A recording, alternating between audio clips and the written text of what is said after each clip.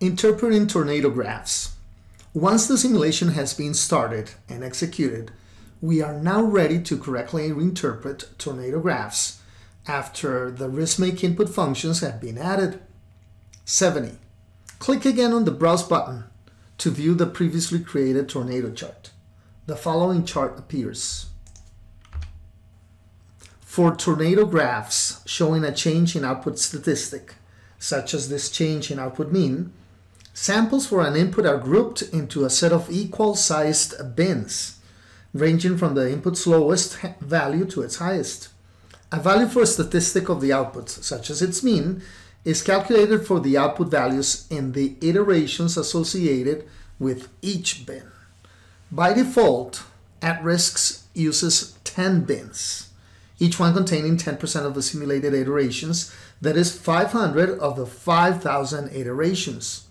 The length of the bar showing for each input distribution is based on the range of the highest statistic value for any bin to the lowest statistic value. The highest statistic value is plotted on one end of the bar, and the lowest statistic value for any bin is plotted on the other end. These are double-sided tornado graphs, where each bar ranges above and below the baseline or center of the graph. In other words, the interpretation is as follows.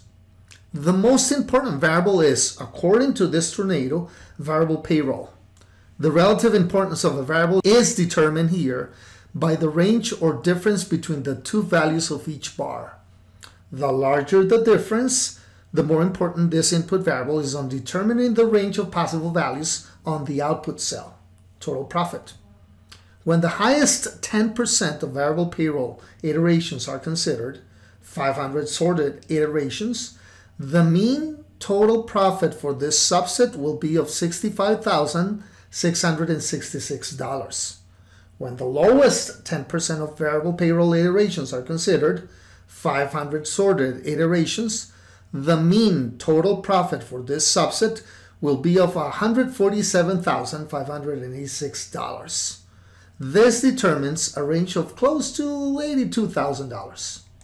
See that the definition of highest or lowest subsets comes from the label determining input high or input low. Intuitively, the higher the costs, the lower the profit, and vice versa. The second most important input variable from the point of view of this tornado is number of contracts, since its range is of approximately $81,000. The third most important input variable from the point of view of this tornado is hours per contract, since its range is of approximately $69,000. Another way to see the relative importance of input variables upon total profit is by generating and analyzing the contribution to variance tornado. 71.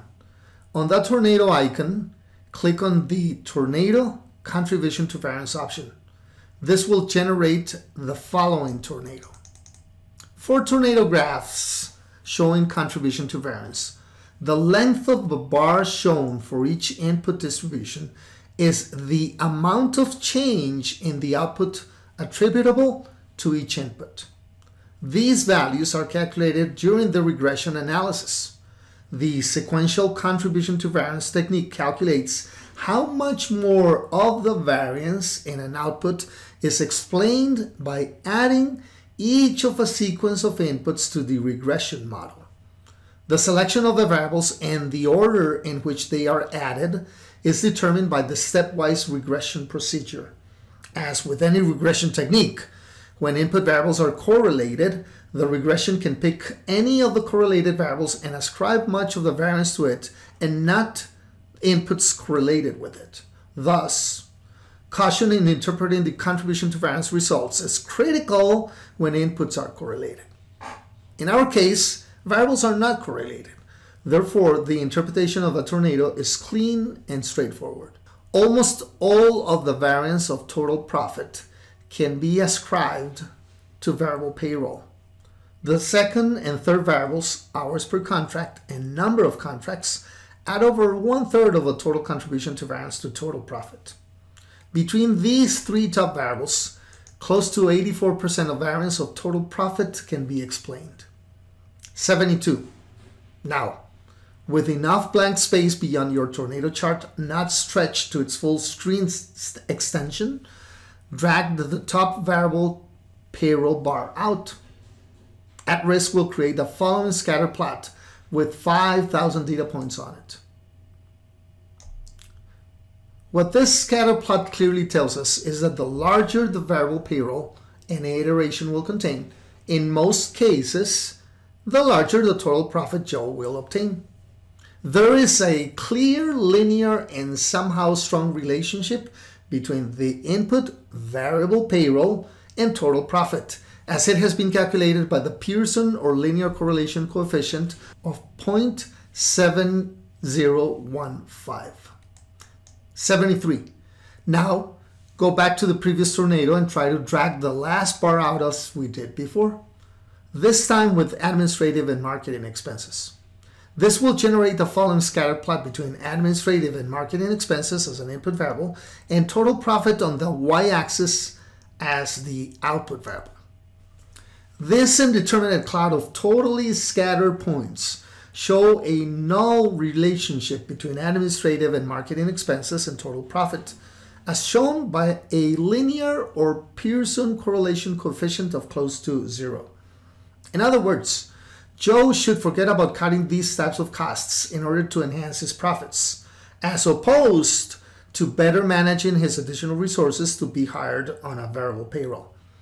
This makes him think about either hiring an additional full-time employee or to fire one of his cousins and remain with only one additional worker.